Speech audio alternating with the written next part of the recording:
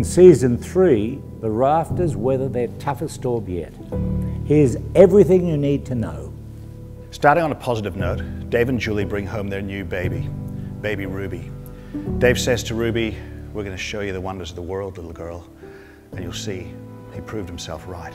Ben feels extra broody after the arrival of Ruby, so he and Mel start trying for a baby of their own. Nathan and Sammy's marriage reaches its final crossroads, sadly ending in divorce.